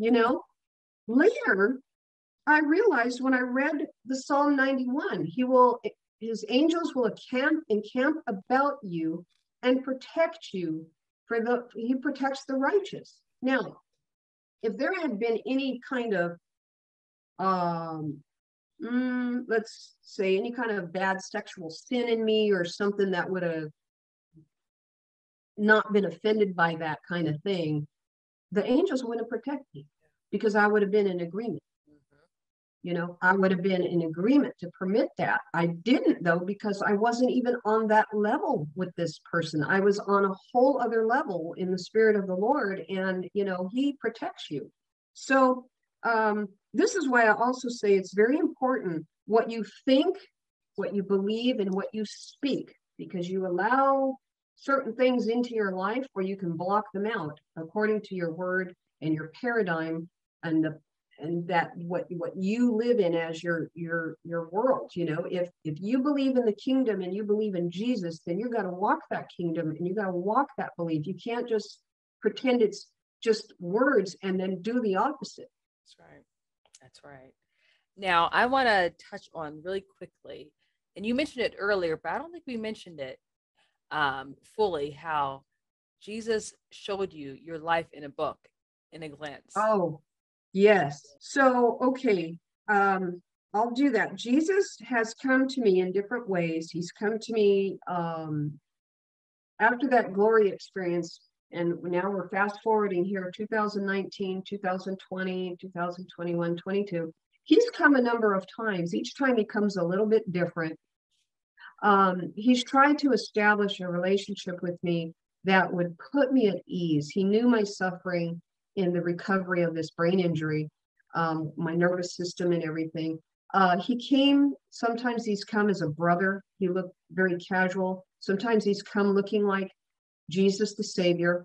He's come, put his arms around me. He's come other times to talk to me and console me. Other times he's come to correct me. And he broke me out of this religious paradigm of what I think he's supposed to look like, And so what I find interesting is I was reading the scripture, and I was reading about Isaiah and how Isaiah would collapse and be in the glory of the Lord. And he saw the angels, and they're all holy, holy, holy. And I said, Lord, what is holiness? You come in here talking to me so kindly and nicely, and I've seen him on his throne. I've seen that. But what is holiness? What is this holy, holy? The angels are singing holiness, holy is the Lord. And I didn't know. So I asked him one night. And the next day, this wasn't nighttime, he comes in his full almighty glory of the Almighty. This power that came in as the majesty of the Lord was, and I wasn't in spirit, I'm in the flesh. This is happening in flesh. Okay, he comes in. Immediately what happens is my entire being collapses, laid out like a bearskin rug, just goes flat, uncontrollably in submission to this omniscient King of Kings. I go flat, and my soul is opened up, filleted open like a book. It just was like a fan of a book, just laid open. Everything that I am, my emotions, my thoughts, my history, my everything I've been through, everything in my life, all the consciousness that I am, including my body, felt like it was filleted open like this. All the pages just laid bare. And there's a scripture that says, in Daniel, they talk about the judgment where the seats are taken and the books are opened. The books are brought out and the books are opened. And there's another part that says, and everything is laid bare before the Lord. So he opens me up like a book. And on every page of the book is all these events in my life. I get this entire life review. Good, bad, ugly, wonderful, everything. And it was in that I could see the cause and effect of my life. I could see decisions, effects. He's like in the garden from the very beginning. You choose this, then this happens. You choose that, then that happens. Very simple. But I got to see the whole thing in my life.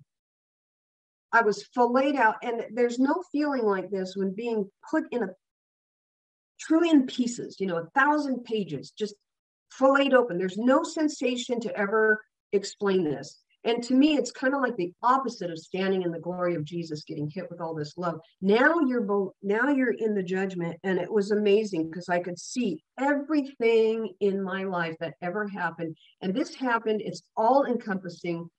My mind, my body, my spirit, my soul, my flesh was in it, experiencing it in seconds. This thing just was like laid open, and then he fanned through the pages. And then he takes me, my soul, everything, and goes and just seals it back up, like closing that book up. Perfect. Here, hands it back. And all of a sudden, I'm like put back, thankful that I'm back in one piece where I was 1,000 pieces before. I am so thankful and so awed by this power that I can't explain it. I cannot explain it. And I had this reverential fear of God that I never had before. It's not like a terror fear, but it is an awe. And it just is. I can never believe these people who say, I got to go right in before the throne of God and tell them my peace of mind or whatever. I just cannot see that. This is like God. And I got that judgment. It was like, and I could see everything. And I could now put the pieces of my life back together. So he did this for me, not to terrify me. He's an economist. He often does many things at once in one event. And he was showing me, this is the holiness that I have, that I am holy and you are the soul I made. This is your life. But what he also did was show me how tender and how loving he held me. He held me with the same tenderness while I'm going through all of this life review, coming unglued. He is holding me so nothing breaks, nothing gets harmed, and his love is still pouring. How you can feel that love and tenderness at the same time, everything you've done is being laid bare and raw, and you can see the judgment. You can know he was right in his judgment on everything he did. Everything revealed to me, you know, at the core of your being was righteous by him. Everything. And so it was the most eye-opening, now, when I go before the throne, praising and worshiping, and if there's admittance, the angels, I'm waiting, hiding in the wings, and I'm waiting for them to, okay, it's okay now, come. He'll talk with you, or he'll receive you. This is a whole different thing than Jesus coming as a brother, loving on me. This is another part of him that we don't see very often, but it's there. And then there's that warrior Jesus too that we didn't talk about. Wow. Okay, so all these different perspectives of how you see Jesus, the paintings behind you, are those paintings of how you saw Jesus in different ways? Yeah. When I was in med school, I think, I don't know if we talked about this, but when I was in med school back in 2005, 2006, and before, I had an experience with Jesus where my heart rate had dropped really low. I'd been working really hard and going to school and working full time, and my energy level had dropped, and my heart started going down into the 40s. And I prayed for 6 weeks for a miracle. Nothing happened until that 7th week, when I got an epiphany about my prayers and how to pray and what to pray. And I got out of my paradigm of illness and began to praise him and worship him in a way much different. I began to rise up in the spirit and pray from that level. And I got my miracle. And in that time, Jesus came. First, there was this big bright red light that had come into the room, and it was pulsing. It was alive. It was just beaming with life, so powerful in its concentrated form that when I looked at the light, it blotted everything out in the room. And in that pulsing light, it was kind of red and orange and pinkish and swirling, but powerful. And then Jesus emerged, and he shoved that light down into my chest. And then it went into me here, and it filled me and all the way down to my toes. And my heart rate went from the 40s on up to 70, in the mid 70s. And I recovered from that. It was miraculous. And I had strength all the way through from that point on. But he looked, now this is the one that you see over my shoulder right there. He looked like this, coming out of that red light. So I did this picture right after the event. It was fresh in my mind. And so I painted this picture of the Lord. And I wanted to capture his essence and how he looked to me, and the kindness. There's something about Jesus, no matter what, whether he's coming in as a warrior or a healer or a brother or whatever, there's a kindness. He says, you will know me by my spirit. He didn't say you'll know me by my appearance. He says, you'll know me by my spirit. And so he's trying to work with me, knowing him by spirit, not by his appearances. So sometimes he doesn't come in looking identically the same way, because he doesn't want me getting transfixed in a religious paradigm or an iconic paradigm. Then this one is one where, when I was flat on my back, 2020, still recovering, still getting well, he began to teach me, and I got into one of these hellish realms, looking around, perplexed again what to do. And an angel said, called out, and he said, only the Son of God, only the Son of God. Well, I'm a deer in the headlights. Yeah, okay, only the Son of God. Didn't get it. Again later, and I went, oh, yeah, Jesus, help me. Okay, I get it now. Call out to the Lord, Jesus, help me. Then the Lord came, and he carried me out of the darkness. He set me down gently, and he was a warrior this time. So this is a picture of what he looked like as a warrior, okay? He had armor, and he was built up like better than any superhero we have here, And he set me down, and he turned, and I could see his arms, and he had X's like tattoos, little X's all across. And it made me think of those fighter pilots in World War II, you know, whenever they would bomb the enemy and knock an airplane down, they'd put a little X or a little symbol on the side of their aircraft. So he knew that that's what I would think of. He had put these X's, these little hit marks, and I got it. He was telling me, these are the hits I took. This is what I did. These are the enemies I've destroyed to save you, to help you. These were all the hits I took for you. So when we hear about him saving us from sin on the cross, he did more than that. It's unfathomable, all the things that Jesus did for us. So I see these little X's, and he's letting me have the time to examine this on his arms. He knows I'm an artist. He knows. And he lets me, and then I see the scars, you know, on his arm. He is the superhero of all heroes. He is the most amazing, amazing God and Lord of all.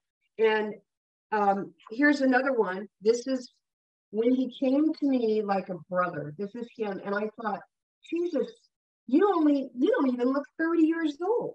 This was him in his, how, you know, he's a kid to me, you know, like my college students. He's like a sweet kid. And he came to me to show me himself as someone I could relate to. And I'm telling you, the tenderness and the gentleness, and yet the omniscient power of this God that loves us, there are no words to describe. He's the hero of all heroes, the God of all gods. He loves us so much, so much.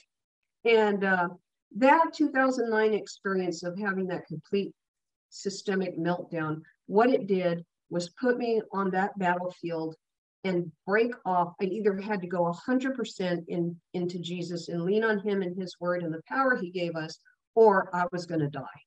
And this is where I began to really understand our thoughts are things. If I were to have one slight doubt about my survival, my system began to shut down. My heart rate began to stop. I stopped breathing, and I had to struggle to come back. I'm not going there. If I heard something on TV that was negative, my system responded. And then God began to show me the nature of the soul. He began to teach me through all of this that what we watch is important, what we hear, what we surround ourselves with. We need to create that divine atmosphere of the Lord. If we want Jesus to walk into our heart, walk into our room and sup and dine with us, if we want it, we have to change the atmosphere, because we have to make it ready for the King. And a lot of times we don't do that. We go to church on one hand and we're watching bad movies or yelling at people on the other. I told him, I said, Lord, when you put me back together, I don't want any of that other stuff. I want you to rebuild me. And believe me, when I began to get stronger, the enemy tried to come in and snap some pieces back into me. And I said, no way. Well, I just want to promote you a little bit, because the picture to your right, I believe on your right shoulder, of Jesus. Well, that one, I'm gonna get to that one, but those two are my personal favorite. I know everyone has their own favorites, but the picture of Jesus over your right shoulder is the closest I've seen ever of how I saw Jesus when I saw him in authority, and how we even confirmed with each other, how I told her how when I saw Jesus, he was very masculine. That's it. He was very masculine, and his face was beautiful. Like that. That's the closest I had gotten. And the one, that's the picture. That's it. Yeah. That's it. That's the one. When he was a warrior and his hair was blown around like he'd been to battle, he wanted me to know that. He didn't come looking all polished walking out of a church. You know, he came looking like, I've been on the battlefield. Yeah, for sure. Yep. And so that's how I saw this to you too, didn't he? Yeah, he looked a lot like that. And I am being completely honest, that's my favorite, because out of all the pictures I've seen, that's how the closest that I've seen Jesus is how you drew him. And then the one next to it, it just touched my heart. Even when my husband saw it, it touched him too. He said, that's my favorite. Because it's something in it. It's an anointing in that picture where it screams faith, because I always go back to that verse but the story of the Roman soldier who had faith that Jesus said he hadn't seen a faith in all the land except the faith of that soldier. Could you just tell us a little bit about that one, Tina, please? Because I really love that one. Yeah, so you know, Jesus was often breaking down paradigms and strongholds. And this Roman soldier had a sick servant that he said was a lot like his son, like a son to him. And he comes over to Jesus. Now, we tend to take these things for granted, but you have to put yourself back in the time when Jesus was in a very closed, very fixed society, okay? And they were being run by what they felt was their enemies, the Romans, okay? So here Jesus is, he's with his disciples and his followers, and this Roman guy comes in and says something like, I've got a servant who's sick, and he needs your healing power, whatever. And Jesus says, I'll go with you. And the guy says, no, I don't want to bother you. Just give the word and he'll be healed. I know it. And Jesus looks around at everybody else, his own people who don't have that faith. And he says, you see this man? Never have I seen this kind of faith in all of Israel. And then he turns to the guy and says, he's healed. The guy says, hey, I give orders to people, so I know that they're gonna do what I tell them to do. Okay, I'm a man who gives orders. So if you say it's going to be healed, it'll be done. So it was interesting. Again, like I said, Jesus meets us where we're at. This guy, he met this guy right where he was at. The man knew about the chain of command, and Jesus healed him. So in my painting of that encounter, if I were to just do it the way the movies do, where they just sit there and talk to each other, you wouldn't understand what was going on in that conversation. But here, I've got Jesus and the Roman in conversation. Jesus and him are clasping hands. The Roman's looking into his eyes like, thank you, my friend, thank you. And Jesus is loving him back. And I think that this is, and in the background are the disciples kind of scratching their heads. This is kind of outside the box, outside the religious paradigm. Jesus is reaching people from all over. And so this is an act of faith on both sides. You know, Jesus is healing this man's servant. This man has faith in the Lord. He understands the chain of command. If he understands the chain of command, then we should understand the chain of command and the power of his word. We should just take it verbatim. If Jesus says you have authority, then you have authority, you know. And and that's how I looked at it with my healing. I might not have been healed instantly. I was healed in phases. There would be times nothing showed any sign of my healing, but I kept saying, I know you've healed me, Lord. And there would be times when he would heal me in steps. There, I could feel his power. He'd come in and there would be great power and light coming in, and I'd hear this and feel this power moving through my brain, like electromagnetic, healing my neurosystems and healing my brain. I could feel it. And he would do this in phases. And then suddenly I would have more coordination back, or I would walk better, or I'd have better peace of mind. And he was doing this and building my faith and building my fortitude and my faith at the same time. So it was causing me to walk closer and closer and closer. And so that kind of reminds me of the walk and the journey we're on. We have to get outside of our own comfort zone and our paradigm and embrace what he says. If he tells that centurion, and that centurion respects law and word commands, if Jesus says you're healed, then you're healed. Your body may not feel it, but you will. If you live by that, it will happen. I heard a voice tell me in April of 2019, when I was still very ill, it said, do not underestimate the power of complete healing. This voice told me.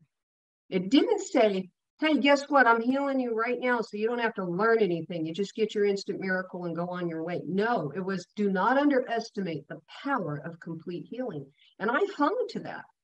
And so it's amazing, because in that fortitude and in that journey, it's made me so much stronger. Those enemies, those demons are out of here. I've had some of them try to return, and I say, get out. And they split instantly because they see the living Christ in me. You know, it's a journey of victory. It's a total journey of victory in the Lord. He gives us that and we walk with him, but we can't appropriate it unless the relationship and the love for him is number one. That's the biggest thing we have to do, is get him number one in everything in our life. Amen. Amen. So, Tina, this has been an amazing interview. Amazing. I'm sure everyone else online can agree. Now, if anyone wants to get prints of your artwork, where can they find it, and where can they bless your ministry? Oh, thank you. Thank you.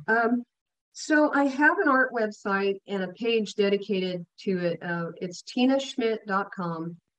Tina and then Schmidt, SCHMIDT.com.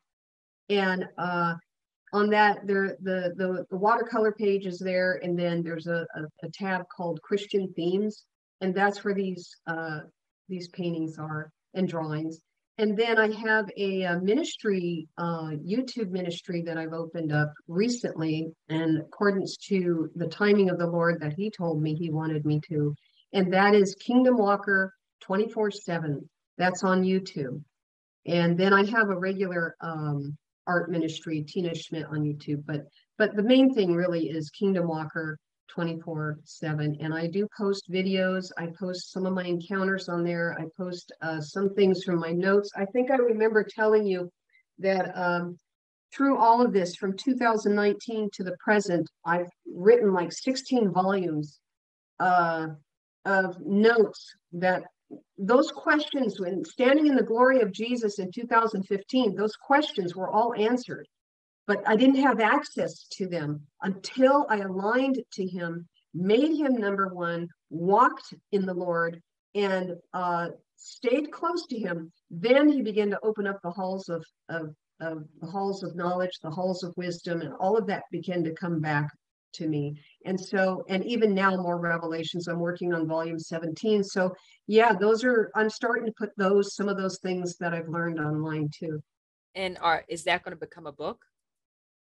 The book, I cannot get 17 volumes in a book.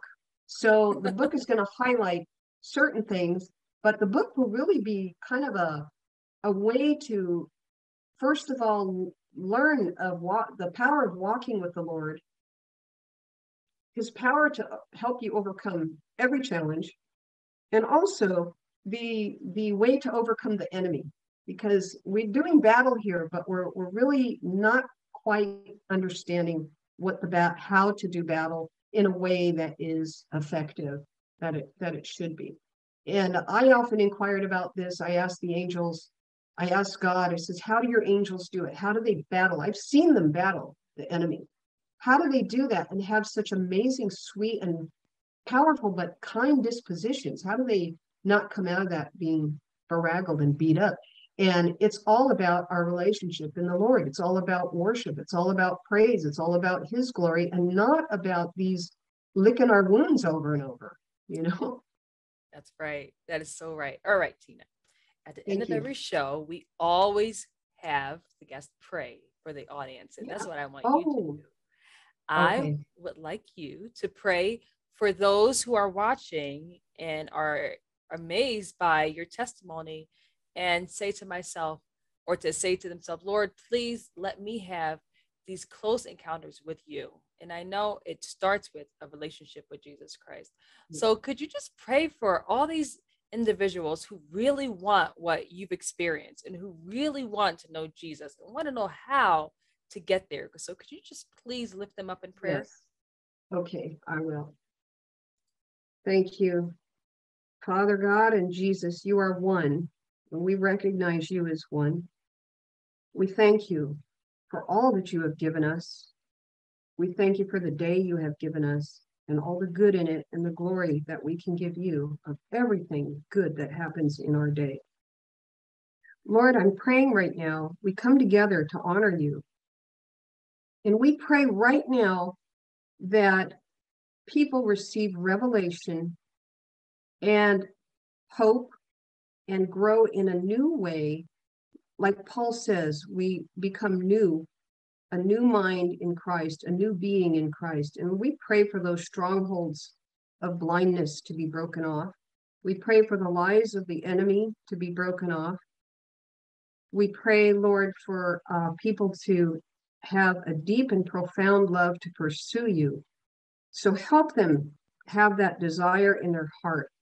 I pray that you give them fortitude and courage and peace as they pursue you. I also pray, Lord, for giving them a spirit of discernment, that they begin to become aware and awakened when they are not walking in alignment with you and your will. I pray that they come to understand and realize that you are there for them. Give them revelation of you being there for them always, and help them break off the strongholds, the lies, the false voices of the enemy that continues to try to separate them from you. I pray that they develop a deep and profound trust for you and make you number one. And now I pray that you open the door of their heart, the eyes and ears of their heart, that they may hear and see all that you have in your heart of love for them. I pray for every one of them who now comes before you in honesty. I pray they develop a relationship with you and come before you with their sins, their confessions, their heavy heart, and bring it out all before you, and then trust you, Lord, to help them so that they can get rid of these problems that plague them, and they can be uplifted, and they can embrace all that you have to teach them. I pray that you encourage them in your word, which unlocks your presence that can be there in their life. I pray for each and every one of them that your love will overshadow them, that the power of your word will help them, and that the eyes and ears of their heart will be unlocked and opened as they pursue you. I pray you give them strength and courage during the long, dry seasons, and that they are uplifted in you and praise you and bring you honor and glory as you help them and walk side by side with them. Give them the awareness that you have never left them, that the love you radiate out to them is eternal, and that when they draw near to you, Lord, they'll have it. So I pray for this breakthrough. I pray for binding of the enemy and the blindness, that it will be taken away, and that they can have their desires with you to come true. Go before them and make the way clear.